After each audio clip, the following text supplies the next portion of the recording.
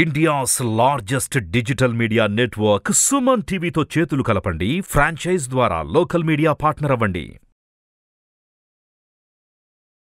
Welcome to Suman TV. నేను మీ journalist Vijay. ఇప్పుడు చంద్రబాబు నాయుడు విషయంలో 3 కేసులు ఆల్రెడీ పెండింగ్లో ఉన్నాయి. ఒకటి స్కిల్ డెవలప్మెంట్ కేసులో ఇప్పటికే ఆయన రిమాండ్ ఖైదీగా ఉండగా ఇప్పుడు తాజాగా మరో 2 కేసులు కూడా ఏపీ ప్రభుత్వం తెర మీదకి తీసుకొచ్చింది. ఇన్నర్ రింగ్ రోడ్ అలైన్మెంట్ కేసుకు సంబంధించి, అలాగే మరొక case AP fibre grid case కూడా ఇప్పటికీ పీటీ వారెంట్ కోరినటువంటి నేపథ్యంలో ఒకేసారి 3 కేసులు ఇప్పుడు చంద్రబాబు మీదకు తెర మీద తీసుకురావడంతో సామాన్య వ్యక్తులకు ఒకవేళ ఆల్రెడీ రిమాండ్లో ఉండగా మళ్ళీ కూడా వేరే కేసులను కూడా తెర మీద తీసుకొచ్చేటువంటి పరిస్థితులు ఉంటే ఆ విచారణ ఏ విధంగా జరుగుతుంది, సామాన్యులకు ఇలాంటి పరిస్థితి తలెత్తే ఎలా ఉంటుంది అనే దానిపై మనతో మాట్లాడడానికి లైవ్ కాల్లో భగవాన్ గారు, సీనియర్ అడ్వకేట్, హైకోర్టు అడ్వకేట్ భగవాన్ గారు లైవ్ కాల్లో ఉన్నారు. నమస్తే భగవాన్ గారు. నమస్తే అండి సార్, చంద్రబాబు నాయుడిని ఆల్రెడీ ఒక కేసులో అరెస్ట్ చేయడం జరిగింది. ప్రస్తుతం ఏసీబీ కోర్టులో ఆయనకు విచారణ కూడా, రిమాండ్ కూడా చేస్తూ కూడా కొంత తీర్పును కూడా ఇచ్చినటువంటి పరిస్థితి. ఇప్పుడు తాజాగా ఏపీ ప్రభుత్వం అలాగే సిఐడికి సంబంధించినటువంటి అధికారులు కూడా పాత కేసులన్నింటినీ కూడా ఇప్పుడు తెర మీద తీసుకొస్తున్నారు. ఒకేసారి ఇన్ని కేసులను ప్రయోగించడం వల్ల, ఇన్ని కేసులను మోపడం వల్ల కోర్టులో విచారణ సామాన్యుడికి ఎంతవరకు న్యాయం జరిగే అవకాశం ఉందంటారు? ఒక కేసు కాదండి, ఎన్ని కేసులైనా కానీ అకార్డింగ్ టు ది ఇన్వెస్టిగేషన్ జరిగే వ్యవహారాన్ని బట్టే ఉంటుంది. ఒక సామాన్య ప్రజానీకం ఎవరైతే ఒక సామాన్యుడు ఉంటారో అతనికి బ్యాక్గ్రౌండ్ నిల్లు ఏం ఉండదు. లేని పక్షంలో అతను ఏవి కంటెస్ట్ చేయలేని పరిస్థితిలో ఉంటాయి. అతని వాదన చెప్పుకునే పరిస్థితి కూడా ఉండదు కొన్ని సందర్భాల్లో. కానీ ఒక ఎక్స్ సీఎం మీద ఒక అభియోగం తీసుకువస్తే ఆ పూర్వాపరాలు పూర్తిగా పరిశీలించి, అదేవిధంగా ఎంతవరకు ప్రైమా ఫేసి కేసు ఉందో ఆ కేసు పెట్టడం వల్ల అది ఫర్దర్గా ఇన్వెస్టిగేషన్ ప్రొసీడ్ కావడానికి కానీ, ముందుకు వెళ్ళటానికి కానీ అవకాశం ఎంతవరకు ఉందో చూసుకొని మాత్రమే ఒక స్టెప్ తీసుకోగలరు. సామాన్య ప్రజానికం, సామాన్య మానవుడు, కామన్ పీపుల్ ఉన్నారనుకోండి, అతనికి వాయిస్ ఏముంటుందండి? ఇన్ని కేసులు కూడా ఉండవు. ఒక ఎక్స్ సీఎం మీద ఏదైనా ఒక ఎలిగేషన్ చేయాలంటే there should be a strong evidence ఉంటే మాత్రమే ఫర్దర్గా ప్రొసీడ్ కాగలరు. ఈ కేసు విషయానికి వచ్చేసరికి, మన చంద్రబాబు నాయుడు గారి కేసు విషయానికి వచ్చేసరికి ఇప్పుడు 3 కేసులు బయటకు వచ్చినాయి. ఒకటి ఫైబర్ గ్రిడ్ కేసు ఒకటి బయటకు వచ్చింది, అట్లాగే ఇన్నర్ రింగ్ రోడ్డు స్కామ్ ఒకటి బయటకు వచ్చింది. So existing skill development already రిమాండ్లో ఉన్నారు. సో ఇవి 1 by 1 ఇన్వెస్టిగేషన్ జరగాల్సిందే. According to procedural aspects investigation agency follow కావాల్సిందే. బట్ జనరల్గా ఏం జరుగుతుందంటే, ఒక కేసు రిజిస్టర్ అయిన ఉన్నప్పుడు, ఒక వ్యక్తి రిమాండ్లో ఉన్నప్పుడు దానికి ప్రిజనర్ ట్రాన్సిట్ వారెంట్ ఉంటుంది, పీటీ వారెంట్ అని అంటారు దాన్ని. ఆ పీటీ వారెంట్ కూడా దాఖలు చేయడం జరిగింది 2వ కేసులో. అది ఇన్వెస్టిగేషన్ ప్రొసీడింగ్స్ జరుగుతాయి. సరే భగవాన్ గారు, ఇప్పుడు సామాన్య వ్యక్తి అంటే ఒక కామన్ మ్యాన్కి ఆల్రెడీ ఒక రిమాండ్లో ఉండగా వేరే 2 కేసులను తెర మీద తీసుకొచ్చి ఆ కేసులకు సంబంధించి పీటీ వారెంట్ ఇవ్వాలంటూ కూడా కోర్టుని ఆశ్రయించినటువంటి సందర్భాలు గతంలో జరిగాయి. అంటే వీఐపీఓ లేకపోతే రాజకీయ నాయకుడు, ఈ అంశాలను పక్కన పెడితే ఒక కామన్ మ్యాన్కి ఒక కేసు రిమాండ్లో ఉండగా మరో 2 కేసుల్లో పీటీ వారెంట్ కోరినటువంటి సందర్భాలు ఎప్పుడైనా గతంలో జరిగాయి అనుకోవచ్చా? ఇది ఒక్క కేసే కదా సార్, ప్రతి ఒక్క కేసులో కూడా ఇదే విధంగా జరుగుతుంది. చట్టం అనేది కామన్ మ్యాన్నా కాదా, అతను ఏమన్నా విఐపి ఎక్యూజ్డా, అదర్వైజ్ కామన్ ఎక్యూజ్డ్ అనేది ఎక్కడ చూడదండి. చట్టాలు వేరుగా ఏమి చెప్పట్లేదు ఎవరికి కూడా. సామాన్య మానవుడైనా కానీ, విఐపి అయినా కానీ ఒకటే చట్టం అనేది ఒకటే వర్తిస్తుంది. అదే విధంగా ఈ కేసులోనే పీటీ వారెంట్ వేయడం అనేది లేదండి సందర్భం. చాలా కేసులు, ప్రతి ఒక్క కేసుల్లో కూడా కామన్ గా ఒక వ్యక్తి ఒక అఫెన్స్ మించి 2-3 అఫెన్స్లు ఏమన్నా జరిగినాయి అనుకోండి, ఆబ్వియస్లీ వెయ్యాలి. ఇన్వెస్టిగేషన్ ఏజెన్సీ నాలెడ్జ్కి వచ్చినప్పుడు ఇవి పీటీ వారెంట్తో ప్రొడ్యూస్ చేయాల్సిందే. ఎందుకంటే అతను రిమాండ్లో ఉన్నాడు, ఒక వ్యక్తి రిమాండ్లో ఉన్నప్పుడు ఇంకొక కేసు గురించి మాకు తెలిసింది, సో దాన్ని ఈ కేసులో ఇతను అవసరం అని చెప్పేసి పీటీ వారెంట్ ఆబ్వియస్లీ వెయ్యాలి. ఇన్వెస్టిగేషన్ దట్ ఈస్ మ్యాండేటరీ, చట్టం ప్రొవైడ్ చేస్తుంది దానికి. సో అందులో పీటీ వారెంట్ వేయటంలో ఎటువంటి తప్పు మనం ఇన్వెస్టిగేటింగ్ ఏజెన్సీని తప్పు పట్టడానికి లేదండి. అంటే ఇలా ఒక కేసు ఆల్రెడీ రిమాండ్లో ఉండగా మరొక 2 కేసులు తీసుకొచ్చి పీటీ వారెంట్ కోరిన సందర్భంలో న్యాయస్థానం కానీ, అలాగే ఎవరైతే అక్కడ విచారణ చేపడుతున్నటువంటి జడ్జు అంటే ఇది రాజకీయపరమైనటువంటి విభేదాలతో చేసినటువంటి కేసుగా దీన్ని ఏమన్నా ఆలోచించి రిమాండ్ కావచ్చు, పొడిగించడాన్ని నిలిపివేసి బెయిల్ ఇవ్వడం కానీ, లేదంటే పీటీ వారెంట్ని రద్దు చేయడం కానీ, ఇలాంటివి గతంలో ఏదన్నా ఏ రాజకీయ నాయకుడి దృష్టిలో అయినా గతంలో జరిగినటువంటి ఎక్స్పీరియన్స్ ఏమైనా ఉందంటారా? అలా ఏమి ఉండదండి. ఎందుకంటే ఇన్వెస్టిగేషన్ అకార్డింగ్ టు ఇన్వెస్టిగేషనే వెళ్తారు. కోర్టు వారైనా కానీ ఇతన్ని మరలా ట్రాన్స్మిట్ చేయడానికి అవసరమా లేదనేది చూస్తారు. ఆల్రెడీ అక్కడ కేసు ఉండాలి, ఈ వ్యక్తి ఆ కేసులో అవసరమై ఉండాలి. రెండో కేసులో ఈ మొదటి కేసులో ఉన్న వ్యక్తి ఆ రెండో కేసులో అతను అవసరం అనేది ఉండాలి. అతని మీద ఎలిగేషన్స్ ఏందనేది పూర్వపరాలు చూసి ప్రిజనర్స్ ట్రాన్సిట్ వారెంట్ ఇవ్వడం జరుగుతుంది. అంటే ఈ కేసులో ఇతను అవసరం కాబట్టి ఆ కేసులో నుంచి ఇతను మేము తీసుకుంటున్నాం అనేది దాని మీనింగ్ అండి. అలాగే ఇప్పటికే సిఐడి అధికారులు కూడా 5 రోజుల కస్టడీని కూడా కోరుతూ వేసినటువంటి పిటిషన్ మీద ఇవాళ విచారణ జరిగే అవకాశం ఉంది. ఒకవేళ సిఐడి కోరినట్టుగా కూడా 5 రోజుల కస్టడీకి కానీ కోర్టు కానీ అనుమతిస్తే రిమాండ్ని ఇంకా ఎక్స్టెండ్ చేసే అవకాశం ఉందంటారు. అంటే ఈ నెల 22కి రిమాండ్ ముగుస్తుంది. ఒకవేళ 5 రోజులు అంటే కూడా 22 దాటిన తర్వాత 24 వరకు కూడా ఉంటుంది కస్టడీ. సో ఆ ఈక్వేషన్లో చూస్తే ఒకవేళ అప్పుడు రిమాండ్ని ఎక్స్టెండ్ చేసినట్టే అనుకోవచ్చా? కామన్ రూల్ ఆఫ్ లా ఏంటంటే అండి, ఓకే, రిమాండ్ అనేది 14 డేస్ మాత్రమే ఇవ్వగలరు. ఈ 14 డేస్లో ఏదన్నా బెయిల్ వచ్చింది అనుకోండి, he will be come out side. కానీ అతను ప్రిజన్లోనే ఉండుంటే కోర్టు వారు ఏం చేస్తారంటే మరలా ఇంకొక 14 డేస్ రిమాండ్ ఎక్స్టెన్షన్ చేస్తారు.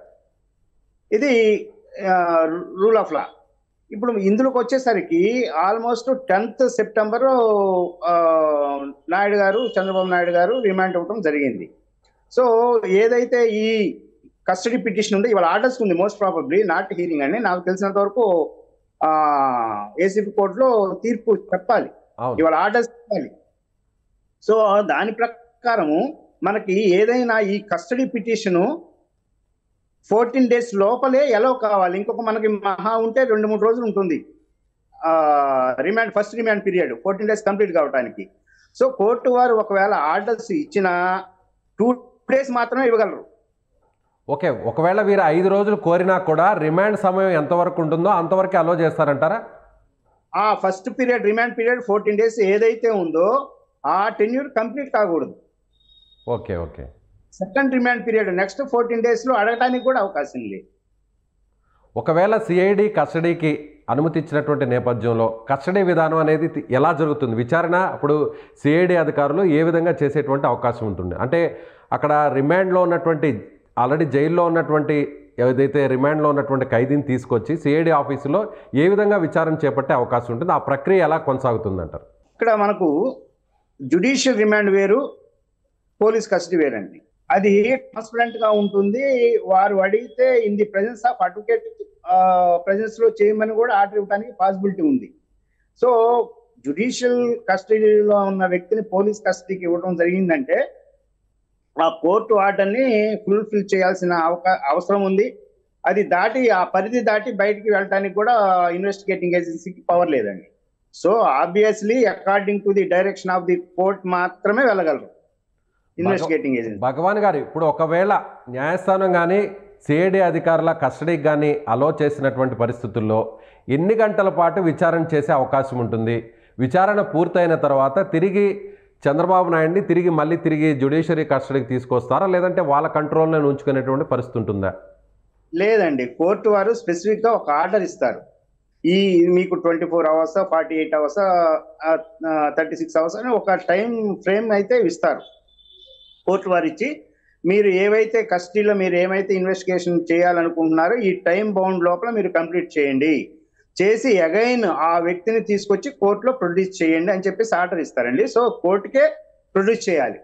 ఒకవేళ 36 గంటలు మీరు అన్నట్టుగా లేదు, 24 గంటలు లేదంటే 3 రోజులు ఇలా ఒకవేళ తీర్పునిచ్చినటువంటి పరిస్థితుల్లో అలో చేసినటువంటి పరిస్థితుల్లో అన్ని రోజులు కూడా అన్ని గంటల పాటు కూడా సిఐడి అధికారుల కస్టడీలోనే ఉండాలి, అంతేనంటారా? అవునండి, అవును. మోర్ దాన్ ఉంటే ఇల్లీగల్ డిటెన్షన్ అవుతుందండి, కోర్టు వారు ఒప్పుకోరండి దాన్ని. ఒకవేళ ఇప్పటికే ఆయన భద్రతకు సంబంధించి కూడా అనేక అనుమానాలు ఉన్నాయి, ఆయనకు సరైనటువంటి సౌకర్యాలు సదుపాయాలు కల్పించలేదంటూ కూడా ఇప్పటికే టీడీపీ వారు చంద్రబాబు నాయుడు కుటుంబ సభ్యులు కూడా ఆరోపణలు చేస్తున్నారు. ఒకవేళ సిఐడి కస్టడీకి విధిస్తే అక్కడ భద్రతకు సంబంధించినటువంటి ఏదన్నా ఇబ్బందికర పరిస్థితులు ఏమన్నా తలెత్తుతాయనేటువంటి మళ్ళీ ఆరోపణలు కావచ్చు, లేదంటే ఫిర్యాదు కూడా చేసే అవకాశం లేకపోలేదంటారా కుటుంబ సభ్యులు? ఏవి చేసినా కానీ చంద్రబాబు నాయుడు గారు జ్యుడిషియల్ రిమాండ్లో ఉన్నారండి. జ్యుడిషియల్ రిమాండ్లో ఏ వ్యక్తికి హాని జరగటానికి అవకాశమే లేదు. మోర్ ఓవర్ ఒక ఎక్స్ చీఫ్ మినిస్టర్గా ఇన్ని సంవత్సరాల రాజకీయ జీవితం ఉన్న చంద్రబాబు నాయుడు గారి విషయంలో అసలు జరగదనేది నా పర్సనల్ ఇంప్రెషన్ అండి. సో అటువంటి అభద్రతా భావం అయితే లోన్ అవ్వాల్సిన నెసిటీ ఉండదని చెప్పేసి నేను అనుకుంటున్నానండి. అట్ ది సేమ్ టైం అక్కడ ఏవైతే ఫెసిలిటీస్ ఉన్నాయో వారికి అన్నీ కూడా గవర్నమెంట్ వారు ప్రొవైడ్ చేస్తున్నారు. ఇవి వారి అభద్రత అనేది వారి పర్సనల్ ఒపీనియనే తప్పితే గవర్నమెంట్ వైజ్ కానివ్వండి, కోర్ట్ వైజ్ కానీ సెక్యూర్డ్గానే ఉంటుందండి. అలాగే ఇప్పటికే చాలా కేసులు చంద్రబాబు మీద హైకోర్టులో కూడా ఇప్పుడు క్వాష్ పిటిషన్ మీద విచారణ జరగబోతుంది. అలాగే బెయిల్ పిటిషన్ కూడా ఆల్రెడీ పెండింగ్లో ఉన్నాయి. తీర్పును కూడా రిజర్వ్ చేసినటువంటి పరిస్థితి. అలాగే ఫైబర్ గ్రిడ్ కేసు, అలాగే పాతదిగా ఉన్నటువంటి ఏసీబీలో ఉన్నటువంటి స్కిల్ డెవలప్మెంట్ కేసు, అలాగే ఇన్నర్ రింగ్ రోడ్ సంబంధించినటువంటి అలైన్మెంట్ మార్పులో జరిగినటువంటి కేసులు. ఇలా ఈ 3 కేసులకు సంబంధించి కూడా బెయిల్ రావాలన్నా కూడా, లేదంటే కస్టడీలో అలో చేయాలన్నా కూడా ఇదంతా ఈ ప్రక్రియ అంతా ముగియడానికి సుమారుగా ఎన్ని రోజులు పట్టేటువంటి అవకాశం ఉంది? అంటే మీకున్నటువంటి అవగాహన ప్రకారం చూస్తే ఒక కేసులో ఏదైనా కానీ ఒక ఇన్వెస్టిగేటింగ్ ఏజెన్సీ ఒక 60 days నుంచి 90 days లోపల ఇన్వెస్టిగేషన్ క్లోజ్ చేయాలి కామన్ కేసెస్లో. Okay sir.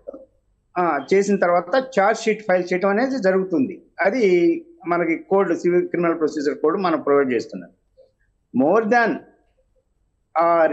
ఏదైతే స్టాట్యూటరీ పీరియడ్ ఉందో అది దాటి మనం రిమాండ్కి తీసుకోవాలంటే అది description of the court extend చేస్తుంది. ఒకవేళ ఆ పీరియడ్లో బెయిల్ రాకపోతే దానికి కోర్టు వారికి పిటిషన్ పెడితే కోర్టు ఆబ్వియస్లీ 90 days తర్వాత బెయిల్ గ్రాంట్ చేయడానికి ఒక అవకాశం ఉందండి. అది కేస్ ఫ్యాక్ట్స్ని బట్టి మనకు డిసైడ్ అవుతుంది ఆ ఫ్యాక్ట్. అంటే మామూలుగా తీసుకుంటే లాస్ట్ అంటే 90 days అంటారు, 90 రోజుల వరకు రిమాండ్ విధించే అవకాశం ఉంది అంటారు ఈ ప్రక్రియ ఇలాగే కొనసాగుతూ ఉంటే. సో 90 రోజుల తర్వాత అయితే మాత్రం ఒకవేళ అంటే ఒకే కేసుకు వర్తిస్తుందా, లేదంటే 3 కేసులు కూడా ఈ 90 రోజులు వర్తించే అవకాశం ఉందంటారు? ఆ కేసు ఇండివిజువలేనండి. ఓకే, ఒక కేసుకు సంబంధించి మాత్రమే 90 రోజులు విధించే అవకాశం ఉంది అంటారు మ్యాక్సిమం. ఈ ఫస్ట్ కేసులో 90 daysలో ఛార్జ్ షీట్ వేయలేదు.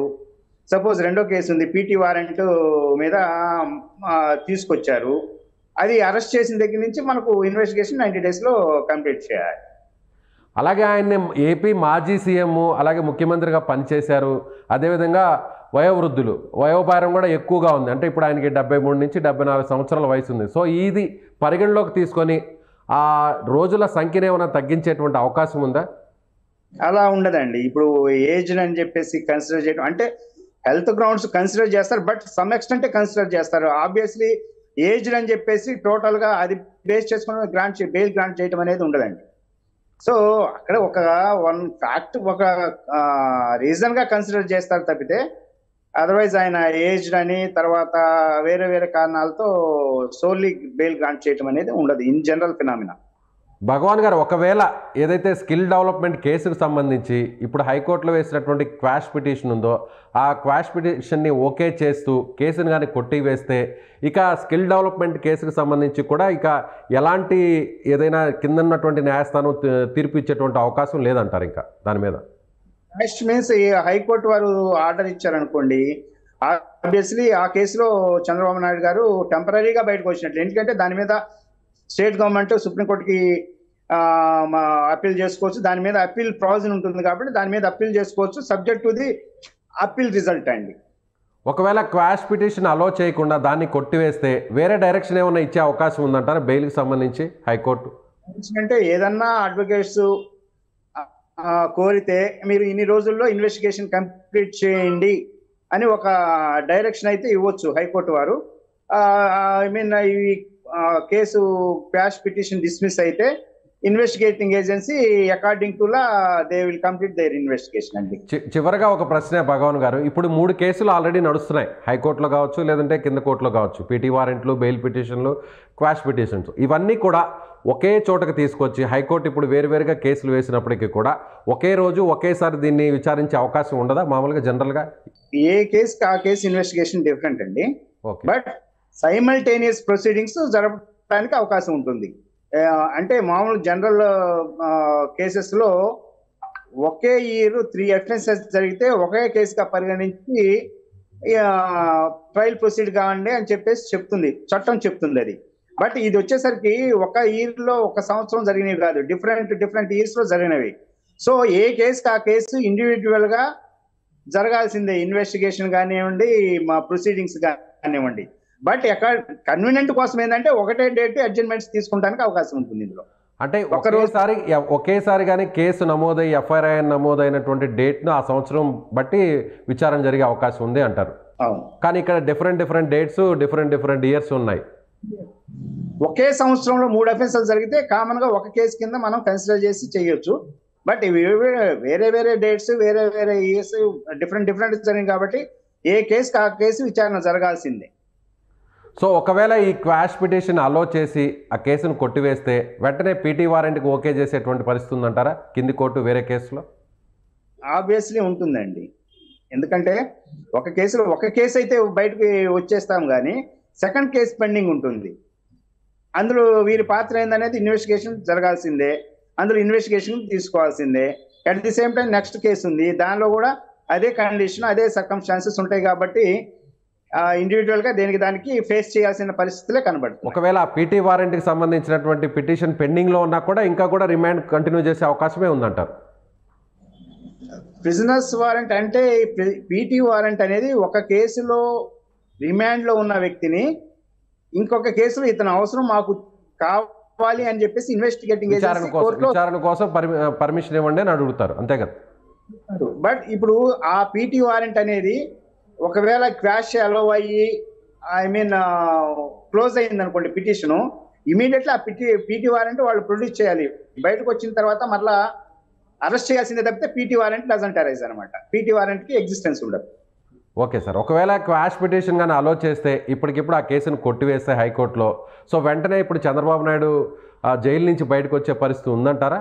లేదంటే ఈ పీటీ వారెంట్ని వెంటనే సబ్మిట్ చేస్తున్నారు, ఆల్రెడీ పెండింగ్లో ఉంది కాబట్టి ఇంకా కూడా అది రిమాండ్ కంటిన్యూ అయ్యే అవకాశం ఉందంటారు చంద్రబాబు విషయంలో? రిమాండ్ కంటిన్యూ అవటం అనేది జరగదండి. ఆ రోజుతో క్వాష్ పిటిషన్ ఎలా అయిందంటే ఆ రోజుతో ఆ ప్రొసీడింగ్స్ స్టాప్ అయిపోతాయి.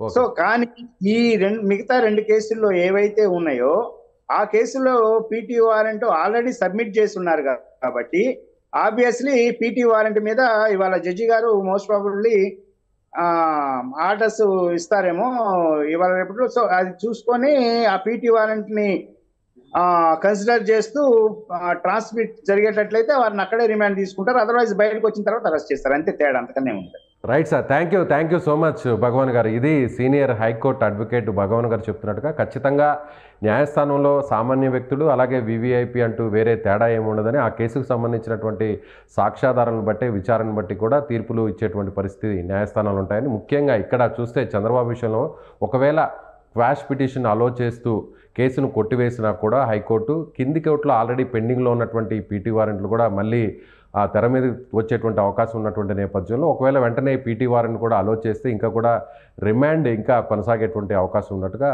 చెప్తున్నారు. Thank you so much.